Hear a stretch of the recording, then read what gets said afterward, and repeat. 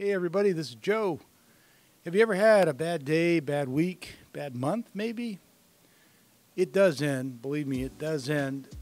Yesterday ended for me. I was having kind of like blah, down in the dump type feelings, and it just wasn't a good thing. I went yesterday and I photograph a lot for restaurants. A couple in particular. One is Alexander Pierce, and the other one is that's in Akron, and the other one is in Canton. It's called Melange. And the people at Alexander Pierce, that restaurant's been there, I think, 6 years, and most of those people, I think, have worked there from the beginning. Really dedicated, really, really nice people. I feel like a celebrity yesterday, especially yesterday. I just truly felt like a celebrity. I walked in there, and they were just yelling my name. They didn't say, well, Joe's not going to be here anymore because the Canton restaurant, which is 2 doors away from me, has the gourmet burgers that we have here.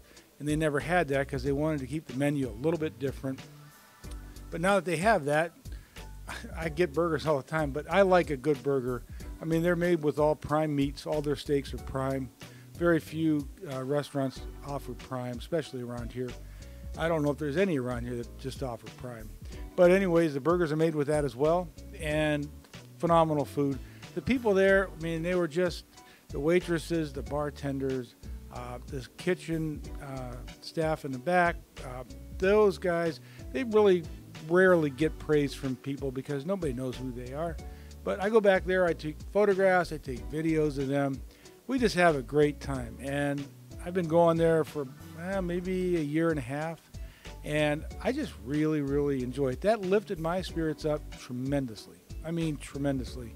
And today we went to Dave & Buster's. He had an employee appreciation day. And so we went over there to Dave & Buster's, and it was, I don't know, there's probably like 35 people. And it was really nice. We played some games, had food, and Nick, the owner, says, well, what's it feel like, guys, not to have to serve food? You're getting it served for you. So it was neat. And like I said, the food was good, and the company was great, and we just had a good time. You know, this channel isn't all about photography.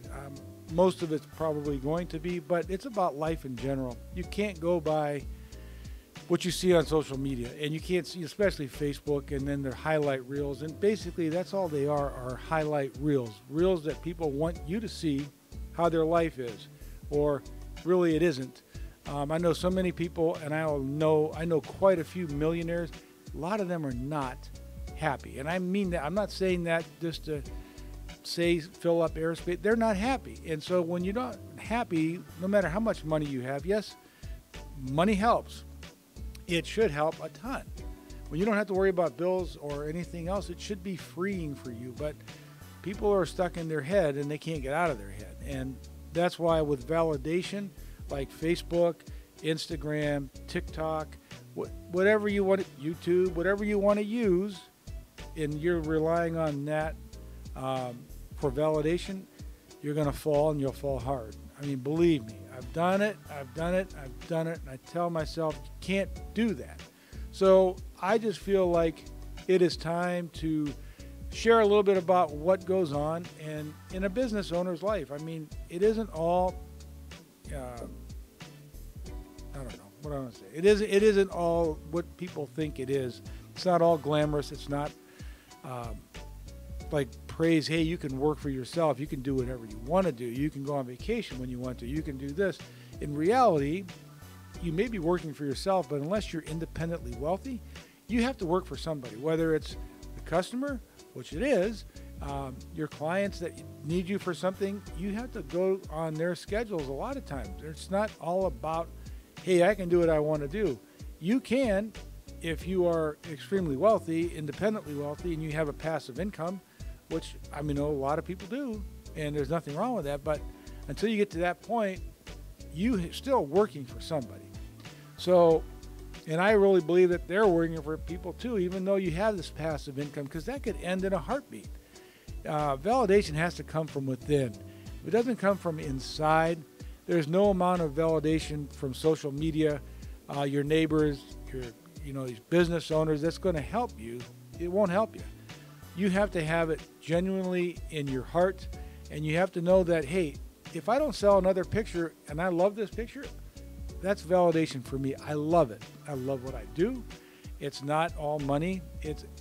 I got into photography in my business because I loved shooting. I love shooting. I love learning new things. I love this video. I've never done video before. This is like, I don't know, maybe my 6th or 7th attempt at video. I'm learning editing. I'm learning on DaVinci Resolve. I'm learning on Final Cut Pro and Premiere Pro. And so it's a lot to learn. You know, I'm not 30 years old. I'm 60. And yeah, you can use that as an excuse, but you learn so much. You can retain so much more knowledge when you're younger. And I tell people, man, don't waste your time. Learn as much as you can. Learn that foreign language. Learn another program. Learn some skills. Do something that's going to increase your worth, your value, and your mind. Keep your mind busy. So many people I know are wrapped up in TikTok, and they watch that for hours, it seems. What does that do for you? Nothing. It just wastes time. And if that's what you want to do, hey, go for it. But the bottom line is you cannot let people validate. You can't expect their validation to make you feel like you're worth what you are. You have to be worth what you are, and whether they think you are, that's their problem. It's not mine. It's not yours. It's their problem. So anyways, take a look at some of these pictures I've been showing you. It's just a fun life. Restaurant people, I find, are so very down to earth and real. There is no pretentiousness. There's nothing. They just are real people, real lives going through real stuff. And what you see in that kitchen is what they are. It's phenomenal.